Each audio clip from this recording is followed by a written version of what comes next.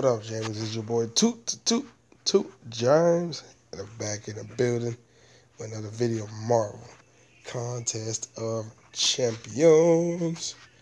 Today is just a little beginner's guide for all the newbies out there that just starting or been playing for a while and still kind of confused what to do. I'm gonna give you guys a few tips. So for one, which is something new that they brought out, pay attention to your solo events. Now your solo events gives you a lot of goodies. See, I haven't started yet. But let's say like the level up and you go to rewards. Like, see, you get gold, ISO, health potions, you get T3, basic catalytic fragments, revives, signature stones, you name it. Units, and class catalyst fragments, even gold. So if you want to start off, get some goodies real quick, focus on solo events. It's definitely, I recommend that. Number two, go into the quest mode. Now I know a lot of you may start off, you got a bunch of 2 stars, 1 stars. You're like, man, where's the 4 stars coming? Da-da-da-da. Listen, the 4 stars will come as you continue to play throughout the game. Don't focus so much on trying to get the 4 stars. Just focus on building your current roster, and that time will come where you'll get more. So for instance, if you finish Act 1, you'll get a 3-star hero, and then also you have a chance another 3 or 4 star with the premium. And you see, you get a bunch of ISOs in between to help boost up your squad, so you can progress into Act 2. See, and then once you get to Act 2, look, you get 2 3 stars, and then it just gets better from there. Especially when you get into Act 3, boom, you guarantee your first 4 star at Act 3. So just be patient. Some people get lucky, they get a 4 star in the beginning off a premium. Kudos to you. Players like me, I had to wait. I got my first 4 star 3 months into the game. So, you know, it's definitely luck when it comes to the crystals, but, you know, it's better to start in the act first and then work your way around. Tip number 3. Do not, I repeat, do not buy unit packs unless they have deals like this. See, like 50% off a Star-Lord's bag, boom, that is a purchase. Wait for things like this. Because look, when you get things like this one was on sale for $1.99. The Peter Parker wallet, I already got it already. But like, don't waste your money trying to get these units thinking, you know, it's gonna benefit you. Wait for deals like this where it's worth your money. Don't worry about the units. You gain units as you go. You can save up through the solo events, through the acts, and through arenas. So don't worry about buying unit packages. All right, tip number 3. Was that my 3? I did solo. No, tip number 4. Sorry, I'm ready to lose the track. So tip number 4: feature crystals. Now I know a lot of people, when there's new champions in the game, there are feature crystals. You want to be the first ones to get it. Cool, I understand that. 9 times out of 10, they are not worth it.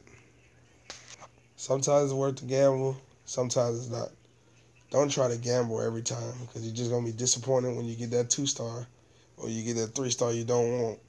And then you're sitting there bummed out thinking you should have saved the units. So when it comes to feature crystals, my advice, yes, is enticing. I've done it a few times. As a beginner player, avoid it at all costs.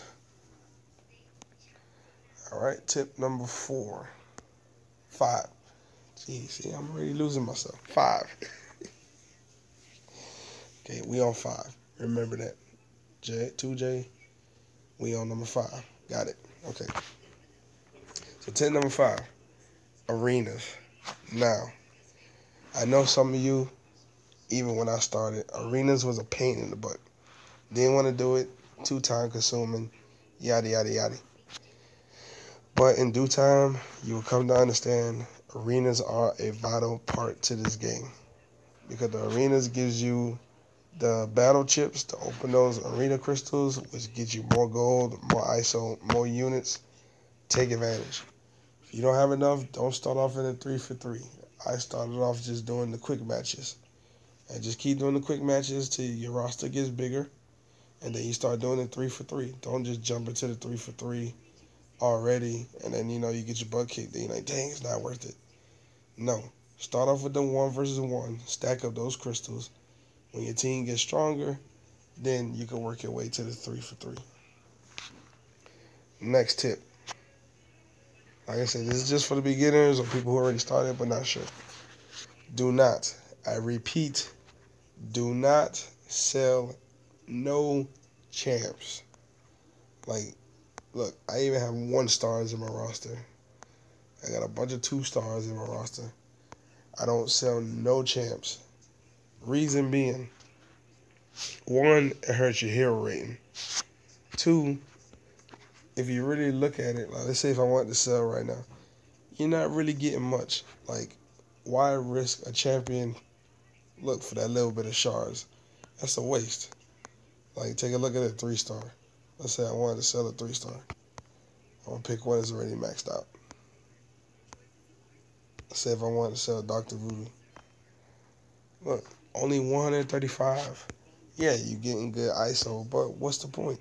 Yeah, you gotta wait again to get the champion, and the more if you keep the champion in your roster and you continue to dupe, you have chances of getting those max signature crystals, which allow you to get a slim chance of winning Iron Fist, but you get some 4-star shards and more stuff you need to advance in the game.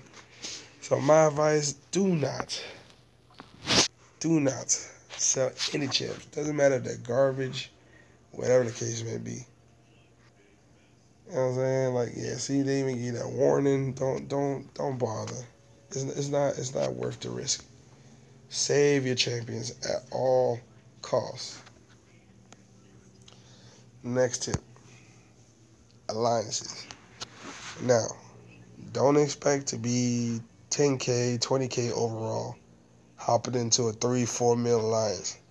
It doesn't work that way. So you want to start off small, go into those 400K, 500K alliances, build up your team, make a name for yourself. Like how I started off at like a 500-600K. The alliance noticed that, I wanted to go ahead and become stronger. Then the team worked better, as a whole. Then I branched off. I was maybe like 80, 90K. I got lucky. I landed in a 3 mil alliance. And it was a strain because they expected a lot out of me, and my roster was not up to par with the rest of them. But they taught me a lot in the game as far as how to progress, and this is why I'm the leader that I am today. That alliance exposed me to a lot. So sometimes it's good if you get lucky and you're in that 80, 90K range, and you do manage to get into a 3 mil alliance. They will teach you a lot on how to progress in the game. But in the beginning, don't expect to jump in those real quick because they're going to think you're leeches when you're probably not, and it's going to hurt you in the long run. So always keep that in mind. Now, where else would I like to take you? Okay, next tip. Stack up on your catalysts. This is very vital because I know a lot of people, like me in the beginning, was hurting for T3s, T2s. And you're like, man, where did I get it from? Mind you, these things run daily. If you go ahead and 100% each one of these, there's a good chance you will get 2 to 3 of each catalyst. Guaranteed. Sometimes you get 2, sometimes you get lucky 3, or you may, you probably got some fragments and you'll form an extra one along the way. So like I said, these are daily. Take advantage of these. Your team don't have to be that strong. See, recommended 2,500. You don't need to go with all your max champs, but it's definitely come in handy. Also, same with these. You're going to need these in the long run. So you treat these daily quests class like the regular ones. You know what I'm saying? They're each 24 hours. You get a different class every day except for Sunday. Sunday is the free fall, which you'll get like a random class. Take advantage of these, rack them up, save them up. So when it's time to upgrade, you can just upgrade. You don't have to fish around trying to, scatter your catalyst to get the upgrades. And last but not least, let's go into the crystals. This will definitely help you, and that is the arena crystals. Now, the reason why I say these are so vital in the beginning of the game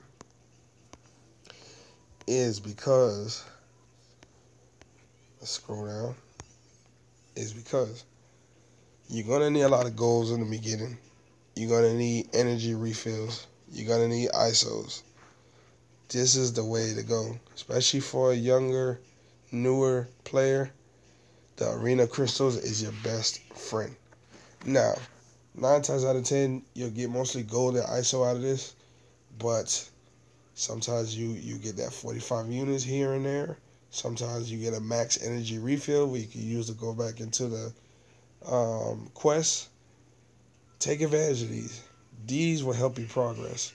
Like, I saved up 100K on my last video trying to get Punisher, and I got well over 100 units, over 200K gold. Like, these, like I said, are your best friend. So these are my few tips for beginner players or newbie players who already started, don't know where to go or any sense of direction. Hope this video helps you out and guides you along the way as you become a better player. So I hope you guys enjoyed this video. Please like, subscribe, and share. Follow your boy on Twitter at 2J8M, the number 3S. Let me know how you feel about my tip video. If there's any tips that I missed, go ahead and leave them in the comments below. And, let's have that discussion. This is your boy, Toot James, and I'm signing out.